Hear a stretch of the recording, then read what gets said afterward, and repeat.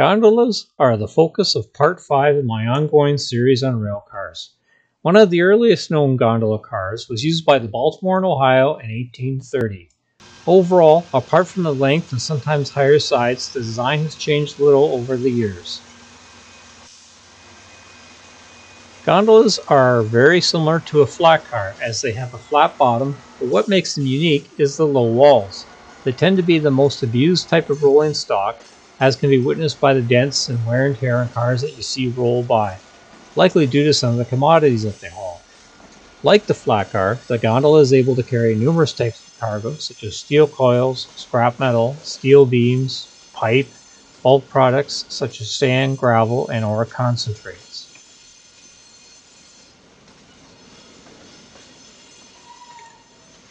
Unlike the hopper car, the gondola car does not have doors or hatches on the bottom for unloading. They are loaded and unloaded from the top, which can make it a bit awkward or difficult if you're hauling bulk product, such as ores and such, which gives the hopper car the advantage for that product. However, you will see gondolas being used for hauling that commodity.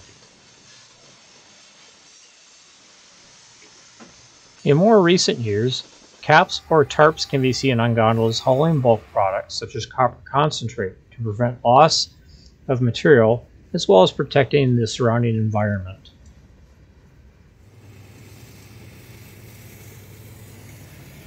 The CN freight seen here was filmed from an overpass with an ideal angle from which you can look down into the gondola cars as they pass by and thus see some of the interesting loads. I believe there's some scrap metal in here, some pipe and other commodities, as well as a bunch of empty ones.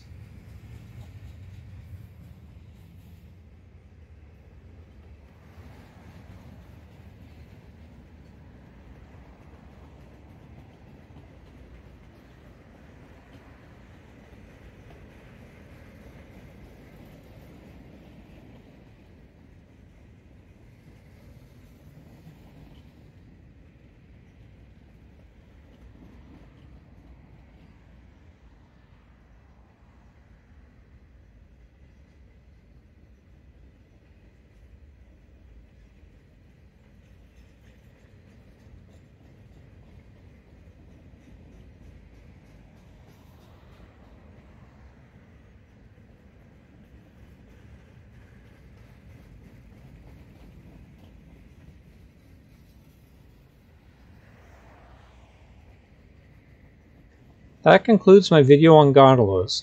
In the next video in this series, we will take a look at standard or open hopper cars.